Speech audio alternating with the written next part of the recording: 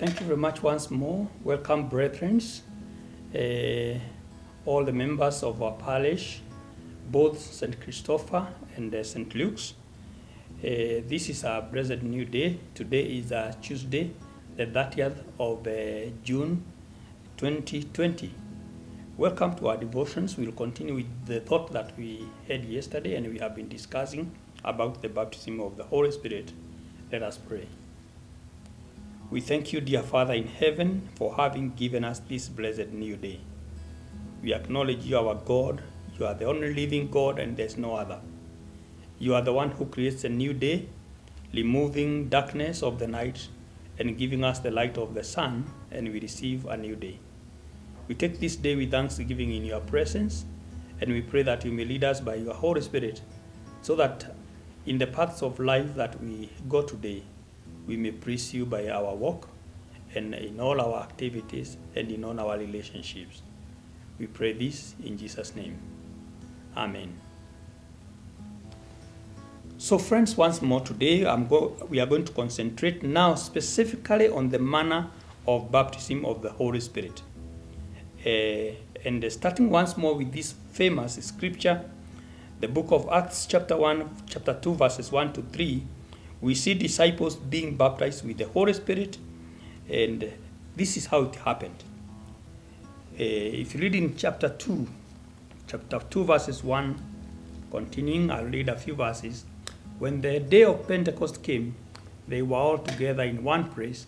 Suddenly a sound like the blowing of violent wind came from heaven and filled the whole house where they were sitting. They saw what seemed to be tongues of fire that separated and came to rest on each of them. All of them were filled with the Holy Spirit, and they began to speak in tongues as the Holy Spirit enabled them. Friends, what points can we note from this scripture? I note that many speakers would only take one point, that they all spoke in tongues. Today, let me give you some more key observations. That when this event happened, the place where they were, the whole room, the Bible says that there was shaking of the house. The house was just shaken. The Holy Spirit came with a lot of power. Secondly, we are told that there was violent wind that was blowing. In the loom, it is not common to have wind in the loom. Wind can be outside there. But this time it was in the loom and it was blowing all over, and we are told that it was actually very strong. It was violent. Number 3, we are told that there were seen visible tongues of fire. And please note the word seen, not just hearing. They were seen. There were tongues of fire that were seen with the physical eyes, and these tongues of fire were seen resting on the hand of every believer. Number 4, there was a lot of ecstasy. There was a lot of enthusiasm. The speaking brought a lot of enthusiasm, a lot of ecstasy amongst believers. Therefore, brethren, from this event, one could almost say that speaking in tongues is the main sign of the Holy Spirit baptism. But we have now seen that there were other signs that accompanied the coming of the Holy Spirit. And many people have taken speaking in tongues today as almost the only sign of being baptized with the Holy Spirit. Therefore, it should be seen what we have said, that there were actually other signs that accompanied the speaking of tongues. And I would like to say this. It should be noted that there are actually other cases. There are other cases in the New Testament, especially the book of tongues, the book of Acts, the book of Acts, where those who received the Holy Spirit did not actually speak in tongues. We have seen 5 passages in the book of Acts that consistently demonstrate that those who are baptized with the Holy Spirit, they speak in tongues. Now, I want to show you some more scriptures in the same book of Acts that actually demonstrate that not all who are baptized with the Holy Spirit actually will speak in tongues. Point number 1, for example, in the book of Acts, chapter 8, verses 14 to 18, the Samaritan Christians, we are told, they all received the Holy Spirit upon the laying of hands by Peter and John. They all received the Holy Spirit. But if you read carefully in the book of Acts, chapter 8, verses 14 to 18, you'll notice that we are not told that they spoke in tongues. We are not told that they spoke in tongues. We are only told that they received and were baptized with the Holy Spirit. But we are not told that they spoke in tongues. Consider also the book of Acts, chapter 4, verses 31, and I would like to read that one with you. The book of Acts, chapter 4, and verses 31.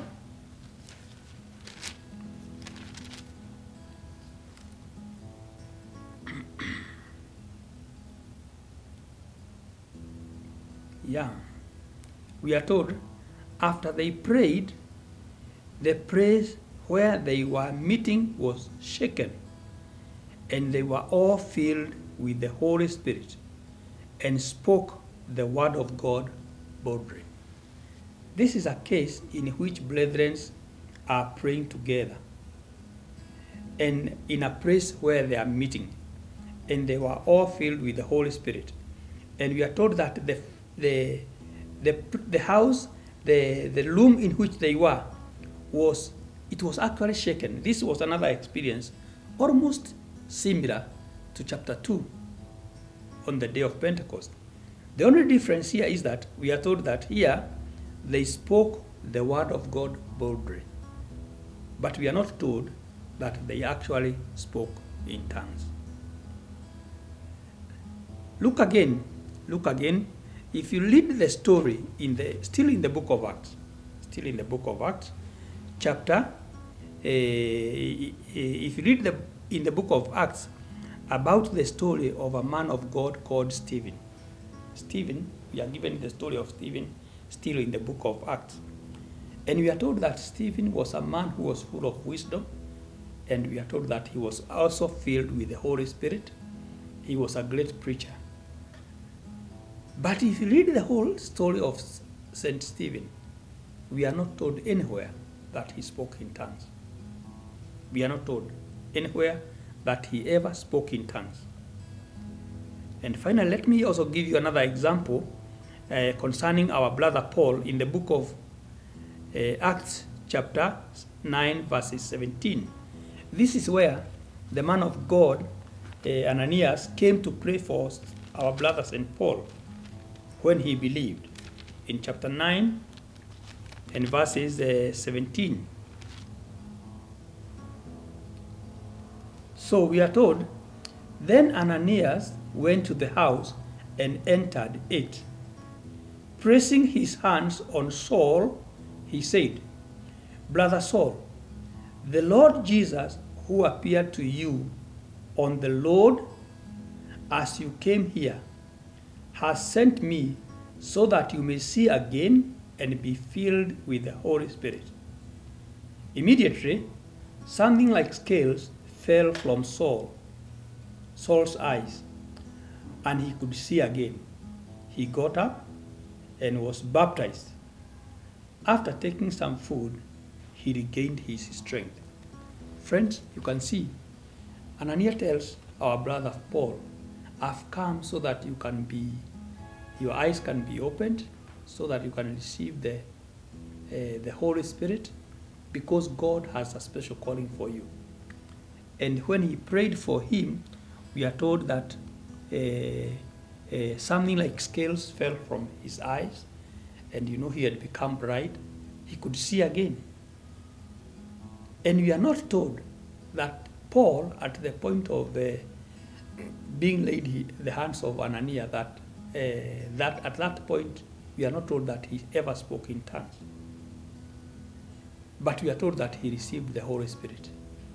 So what can we learn from all these scriptures, brethren? What can we learn from these scriptures? I've given you scriptures from both sides of the divide. I've given you scriptures in the book of Acts that state clearly that all who believe will be filled with the Holy Spirit and they will speak in tongues. I've given you other scriptures on the other side from the same book of Acts that demonstrate that those who are filled with the Spirit and were baptized did not actually speak in tongues. So what can we say? There is no point of the Church of Christ being divided and people fighting from one side to the other. What we should understand is that the Spirit of God is not limited by human formulations. He acts freely. The Bible says the wind blows everywhere, and you never know where it goes or where it comes from. You cannot dictate at which point somebody will be baptized by the Holy Spirit. Some will be baptized with the Holy Spirit even before they are baptized with water. They will be baptized at the point of belief. Others will be baptized with water and they will not have received the Spirit. They will have to wait again for another experience. And when they are laid hands on, they receive the Spirit. Others receive the Spirit simultaneously. So, and we are told that others speak in tongues when they receive the Holy Spirit. Others do not speak in tongues.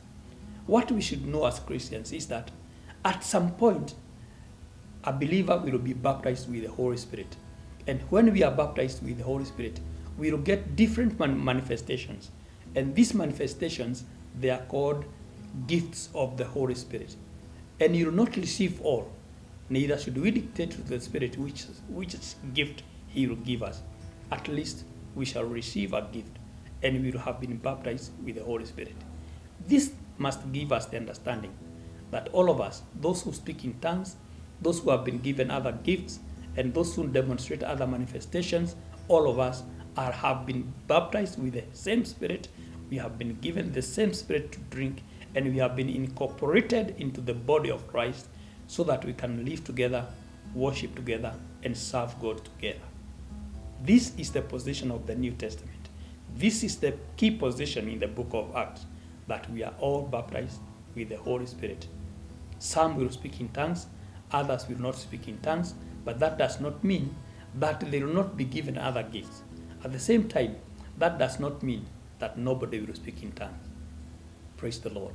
Have a blessed day today as you desire to be baptized with the Holy Spirit and to have manifestations of the Holy Spirit in your life. We thank you, dear Father in heaven, for the lesson of today. Grant that, Lord, as we go out in the paths of life, we shall be experiencing the baptism of the Holy Spirit times and times again in our lives, and be given power and audacity to serve you amongst the people. We pray this in Jesus' name.